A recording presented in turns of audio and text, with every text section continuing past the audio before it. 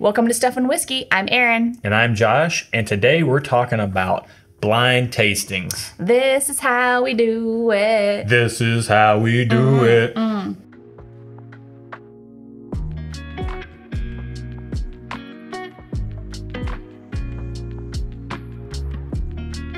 Welcome to the channel, bringing real-world content to the real-world whiskey consumer. Today we're talking about blind tastings. We're going to talk about how we do them. This is going to be a little bit of a deep dive of behind the scenes to our system. Yep. We're also going to talk about how you can do them yourself. But first, Erin, how are you doing? What are you drinking? I am fine. We just did head-to-head. You just filmed a head-to-head. I filmed a head-to-head with Stag Jr. and Booker's, and they hurt my feelings.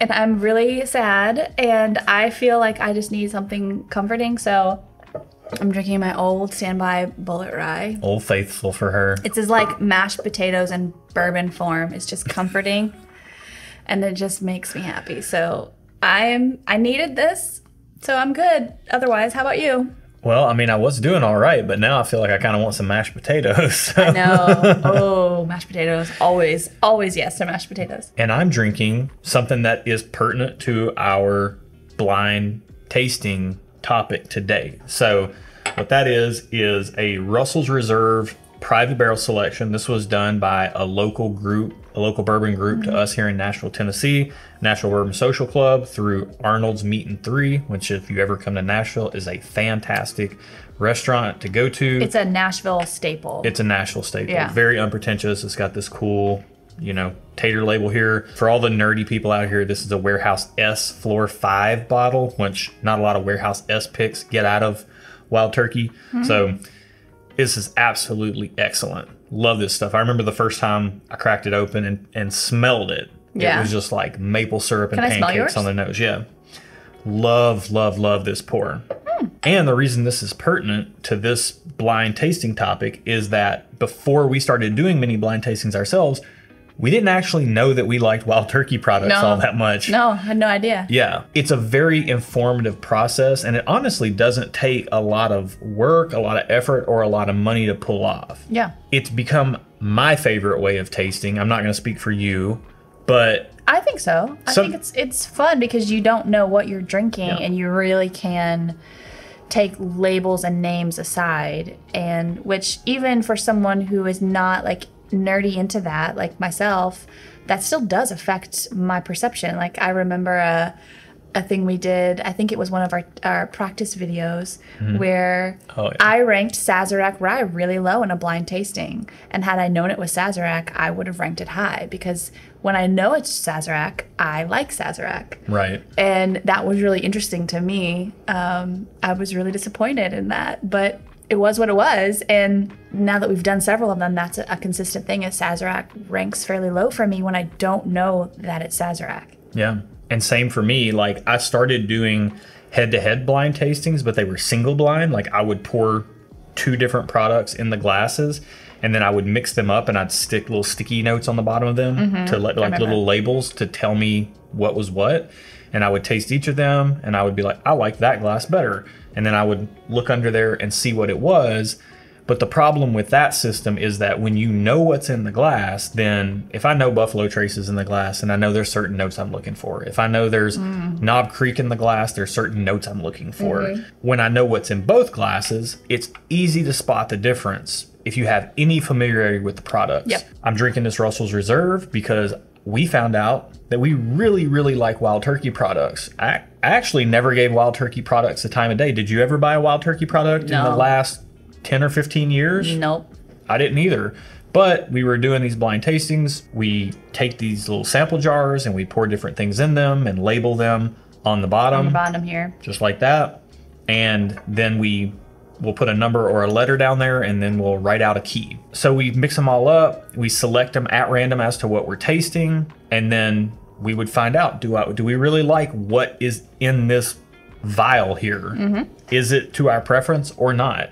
And it was so funny to me how when we're tasting things totally blind and we're not looking at a bottle or two in front of us, do we really like it as much as we thought we did? Sometimes yes. Sometimes yes, but sometimes not. not.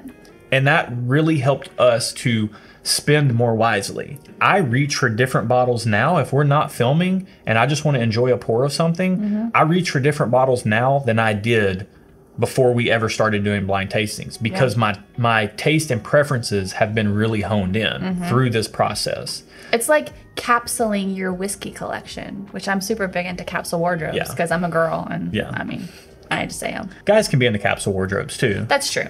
Yeah. That's true. So nonetheless, it's a really fun thing. This all started with me wanting to do a blind bracket. I got a few allocated bottles, half a dozen or so, like allocated, harder to find products. And I was like, what happens when we run out of these? And I can't get my hands on another one as easily. So I bought a whole bunch of sample jars, and I bought a whole bunch of bottles of other things that were readily available. And I had some wild results. Like I picked Evan Williams Bottled in Bond over Blanton's. That was a really stunning one. It was a 32 bottle bracket. The Elite 8, 7 of the 8 were readily available on the shelf products. Everything. Wow, 7? 7 out of the 8 were readily available. All the allocated products had gotten eliminated but one. Which one? E.H. Taylor Small Batch. Okay. But it lost in the Elite 8. And what went on to win the bracket was Rare Breed. And Rare Breed actually beat out Russell's Reserve for the win. But they were so close, it really came down to a matter of just like a very, I mean, you could have flipped a coin. But you didn't know which one was which. I didn't know which one was which. You didn't even know you were drinking any of those. Well, when it came down to the final four, I knew what the final four pours were. Okay. And so Russell's was on one side, Rare Breed was on the other. They both won out, and then I had to pick between those two as to which one my preference was. Out of 32 bottles, it came down to Rare Breed versus Russell's Reserve. 2 Wild Turkey products. Crazy. I never, ever would have guessed that in years past. So this is super easy to do, way easier than you would think. Yeah.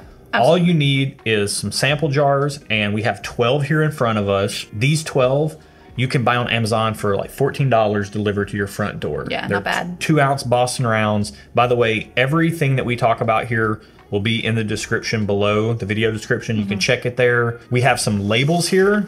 We've got these Avery color labels. They just so happen to fit perfectly on the bottom of these 2-ounce sample jars. We have black and orange, because what we do is we take a Sharpie and we write on the orange label what the pour is. You can write what the pour is, you can write a letter or a number, and then put that on a separate answer key.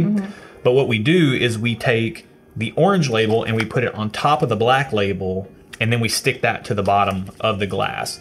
Because what will happen is if you only put the orange label on there, you can see through. You can see through it if you're not in a dark room. And that keeps it truly double blind. Yeah. So that's a good point to talk about the difference in single blinds and double blinds. Yeah. If we had 2 glasses here and we knew that one had Bullet Rye and we knew that one had Russell's Reserve and we just mixed them up, that's single blind. We know what's in there. We just don't know which one is which. But double blind is that you don't know what's in either glass. We don't know that there's Bullet. We don't know that there's Russell's Reserve. It could be anything we have in our house. So when we do these matchups, Josh pulls from what we have in our house. And so at any given point, we could be trying any of the whiskeys we have in our house. So we know it's one of those, but there's a ton of them. So it's our collection has swelled. Yeah. But if you don't have a big whiskey collection, you don't have 100+ bottles sitting around, and you've got 12 bottles or you've got 6 bottles, and you want to find out which one I want to buy again. Yeah. If you're truly subjective and you can trust yourself, you don't have to worry about it. Just pour them all in glasses, try them, see what you like best. I feel like it's removing bias when you taste it blind. Yeah. If it's hard not to have bias. It can even come down to something as simple as a pretty bottle. Yeah, I mean, well, I would argue that that's a lot of the thing going behind Blanton's right now. They got a really pretty bottle, these different collectible toppers. It's a great looking bottle. It's decent whiskey. I'd rather personally drink Buffalo Trace for less than half the price that I can get off the shelf. It's hard if you're looking at a bottle of Buffalo Trace and Blanton's and you put them in glasses and you try both of them. If you have a disposition towards really liking that packaging of Blanton's, it's going to influence you, and then you're going to hunt after it. Taking that out of the equation really serves you well for the future to find out, do I really want to get this again or not? So what we do is we take these sample jars. Like I said, take your Sharpie, take your 2 stickers, stick them on there. They come with little funnels. Pour into there, put your label on the bottom, make your key, and then do your tastings. Draw at random, mix them up. Like we'll take them and we'll well, and even mix them up so we don't know what's on what side. And then what happens is, for us personally, our pool is so large that I pour the pairs and label them, put them in the key, then Aaron takes them and mixes them up. Leave, and I take what he's poured and paired, and then I mix them up. So. And you don't even know what I poured. I don't know what you poured. And then what we do is we take an app. It's called Pretty Random, but you can use any randomizer. You can go to random.org. Yeah. If you've got 6 pairs, just go to random.org, put 1 through 6, and hit randomize. And, if it says 3, 1, 2, 3, you're drinking the third pair. It's as simple as that for us. Yeah. You can do this with paired pours like we do, which to us is the most interesting way to taste. But you can also do this with just individual pours. You can take 12 random pours that you have around the house, mix them all up, and just taste one at a time and see if you really like it. And then look on the bottom to see what it is and whether you actually liked it or not. Yeah. You can even try to identify it, although every time I try, it's never right. No. You will be surprised at how little you know about whiskey when you're tasting it totally blind. Yeah. Developing your palate takes some time. Yeah. It takes some practice. And when you're doing it totally blind and you don't have a frame of reference to say, oh, I've got a wild turkey product here. And I have a rye product. Which one is which? I mean, that's fairly easy for anyone who's had some. So, So that's also part of the process and a new way to enjoy the hobby. And you can do it with a couple of stickies, $14 in sample jars, and a Sharpie marker. The way that we do it, we think of interesting matchups that we have. Like maybe it's 2 budget ryes against each other, or maybe it's 2 high-proof bourbons against each other. Or maybe it's a budget high-proof bourbon and a allocated high-proof bourbon. Oh, those are some of our favorites because then it's like, okay, do we really prefer the allocated product? Yeah. Or is that the label influencing us? Yeah. Is it the hard-to-get factor influencing us? And that's so fun. Like I remember when I was doing that blind bracket, and then I found out that I picked Evan Williams Bottled and Bond, a $17 bottle of whiskey over Blanton's. I remember major upset. I had them seeded.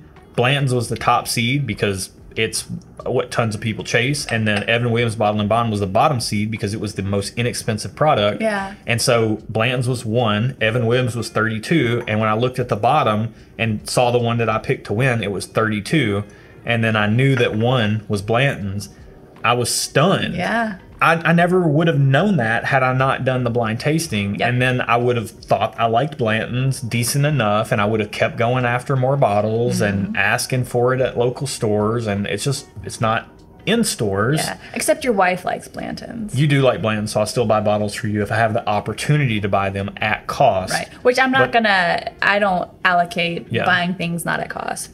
Personally, that's my personal preference. Yeah, I mean, Blanton's is the perfect example here because Blanton's is a $60 bourbon that can go for $70 or $75 in a store if they're not gouging you too much. But there's stores that sell Blanton's for $150 or $200 or more, and that's ridiculous because it's not worth that. Yeah. The only thing you're paying it's not for, worth it to you because that's what fair. you found out. Yeah. To some people, it would be worth it if they really like it. That's the subjective nature of this, and I think that's why I find that hard to believe. The blind tastings are fun because it really truly shows you what you like.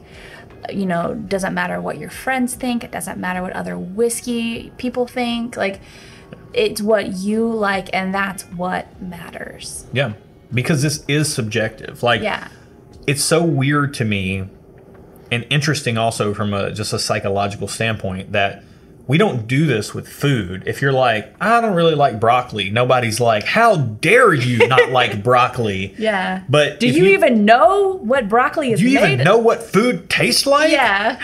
But if you say you don't like a whiskey that someone else likes, all of a sudden, they get their knickers. I mean, they get their knickers in a twist. Yeah. And they come at you like you've just insulted their mother. Come at you, bro. Yeah. It's like it doesn't make any sense. And that's a whole nother topic of people searching for validation and the money that they spend and the things they like, and they want other people to like it too. That's another conversation for another day. Conversation for another day. Like what you like. Yeah. If everybody says what you like is the worst thing in the world, but you taste it and it just tastes like the sweet, sweet nectar that you know it to be, enjoy it. Yeah. And don't give a rip about what anybody else thinks. Yep. So people Cheers to that.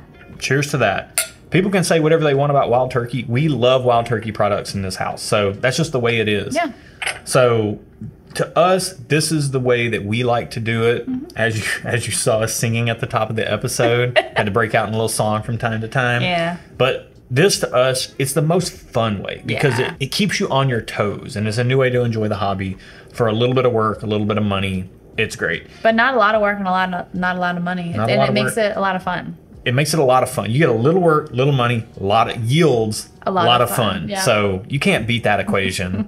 That's bang for your buck right Yeah. there. If you want to maybe have access to other whiskeys that you might not have access to, then what you can do is you can check the video link below. You'll see our Patreon in there. We have a couple of tiers where we put together sample kits for you. You get 8 of these jars. You get instructions on how to do blind tastings the way that we do them.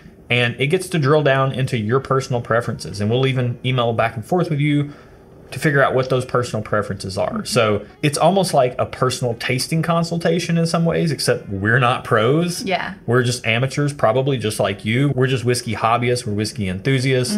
And we like to share that with other people. Yeah. So Share the love. share the love. So that's what this is all about to us. Whiskey is fun. It's to be enjoyed. You enjoy the pour that you have in front of you. You enjoy it with people that you care about. That at the end of the day, that's what it's all about. And we have our tongue-in-cheek, objectively excellent subjective scoring rubric, which the title in and of itself, some people don't realize it's a tongue-in-cheek thing. Yeah. And that's fine. But we don't take any of this too seriously because it really does come down to personal preference. Yep. All right, so let's get into other stuff. Do you have any other stuff this week? Do we have anything? We've got other stuff this week. All right. I mean, you're looking at some of it here, but in the description below, you'll see links there. Those are Amazon affiliate links.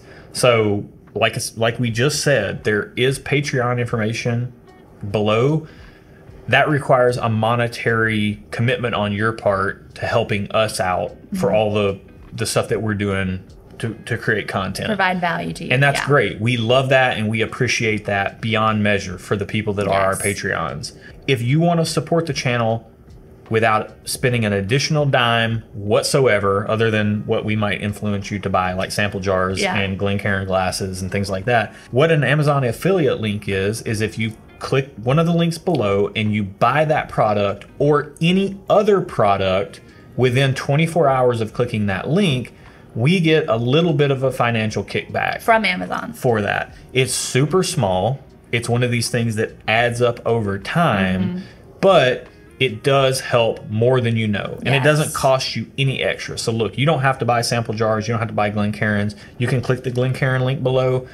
Then you can go buy like laundry detergent and toilet paper. It's a really interesting thing, and I think it's a cool thing for content creators that Amazon and other places offer something like this.